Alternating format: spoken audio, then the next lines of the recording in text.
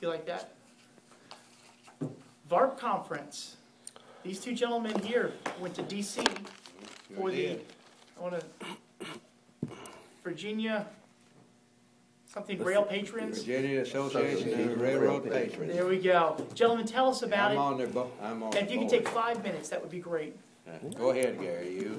Well, it was your idea, so. Well, it's a thing. We went up on the morning 6:05 a.m. train out of here on Saturday, and we got to the meeting a little bit late. We got off at Alexandria and took the metro over to Capital South, and then you had a friend there that helped guide us through that. Yes, Michael and Jamie also came along. Yeah, so, yeah, they did, and they helped get us through that.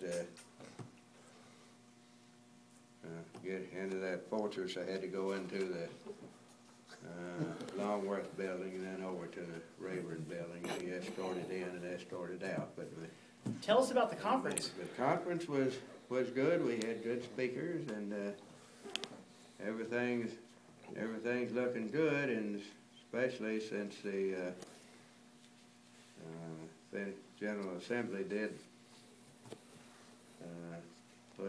put in that $50 million for public transportation, which will take care of the Amtrak regional service, which the state has to assume the costs in this fall, and then get something toward getting some more trains, which we'll have to build CSX, a new bridge across the Potomac River. They've been talking about Petersburg that. before they're going to get any more. That's one thing there. They got a single track bridge there now, and they're afraid it can be a bottleneck. Yeah. And of course, their double track only goes about 10 miles further south anyway.